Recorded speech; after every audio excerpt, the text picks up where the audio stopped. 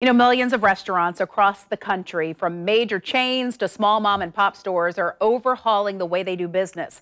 Many of them have closed their dining rooms and are just focusing on takeout orders, a lot smaller orders than they usually are accustomed to. But what changes are they making in the kitchen to make sure the food and the surfaces are not contaminated? Jessica Tyree, a former state health inspector with Restaurant Compliance Solutions, joins us now to discuss. And Jessica, restaurants who do well on health inspections, they're already fully equipped to make sure that things are clean.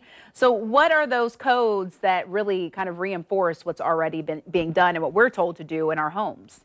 Good morning, Melanie. So food code requires, one of the requirements is to have sanitizer levels, sanitizer that's used in dish machines and to clean surfaces. The levels have to be at certain requirements, so they have test strips to check those levels to make sure that the sanitizer is strong enough to kill bacteria.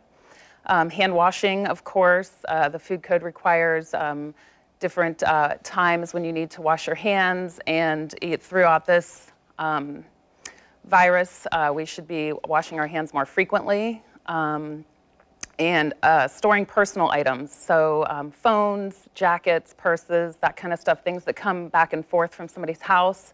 They should have designated storage areas for those items. Yeah, and monitoring sick employees and kind of getting a feel for who could potentially be at risk down the line. I would imagine that is so important right now that these managers are having these real conversations. Right.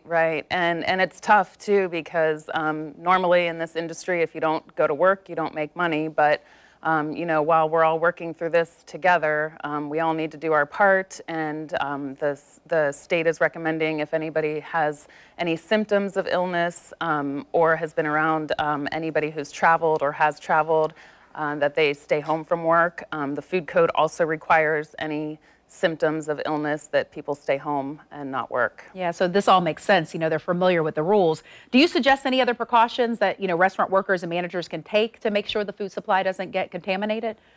The biggest thing is hand washing. So, there are different requirements in the food code before people touch food, after people touch money, especially cashiers. They're taking money from the public, so they should make sure that they're washing their hands after they touch money, before they handle food.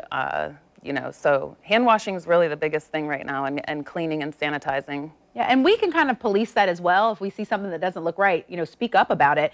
Talking about, customers and what we can do to help out. Some restaurants, we were talking about this, Firehouse Subs, they have done away with the fountain machine. So there's actually one person who works there giving the drinks out. So you can't just go up there and touch those surfaces.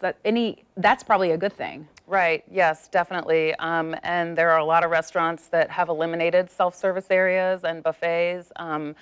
And at this point, I think that's probably, yes, a great idea. So I have one for you, because someone I know came in with some coffee from the convenience store yesterday. Do you think that might be something we shouldn't do right now? I think if you are doing it, you should be using a dispenser that has a handle that you turn on and off, maybe not a coffee pot that you pour out of. That minimizes your exposure if you're just turning the valve on and off. And then obviously just, making sure you're washing your hands, sanitizing your hands after.